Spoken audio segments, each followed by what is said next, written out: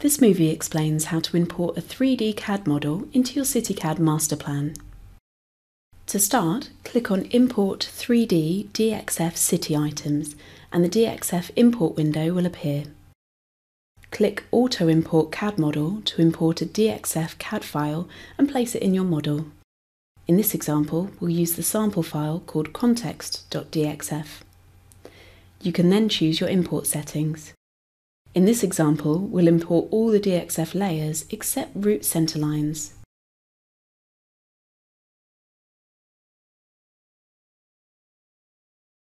At the bottom of the window is a list of all the DXF blocks in the CAD file. You can select those you want to import into the CityCAD.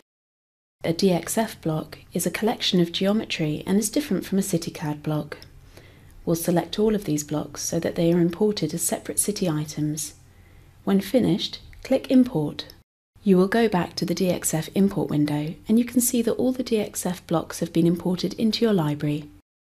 Click OK and you will see that the blocks in the CAD file have been imported into CityCAD as city items.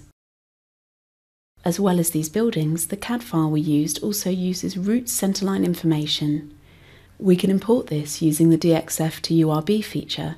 To do this, go back to Import and select DXF as URB. We are using the same CAD file, but we'll be importing a different layer from it. This time, we will be only importing one layer, so a quick way to do this is to click None, then go into the drop-down menu and select the layer you want. In this case, root center lines.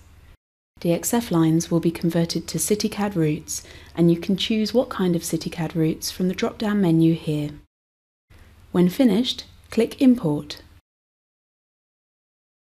You can see that the root center lines have been turned into CityCAD streets, and where those streets enclose an area on the ground, blocks have been created. These are now separate CityCAD routes and you can edit them in the normal way. For example, we can shift-click to select this line of routes, then convert them into a wider avenue.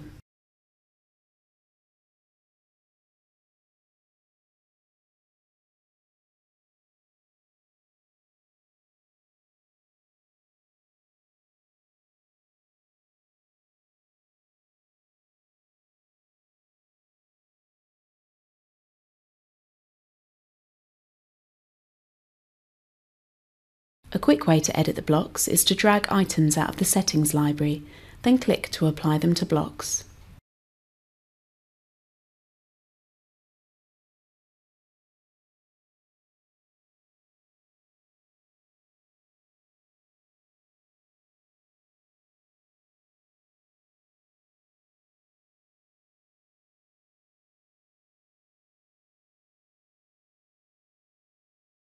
For more information, please see the help files which can be accessed by pressing F1 when using CityCAD.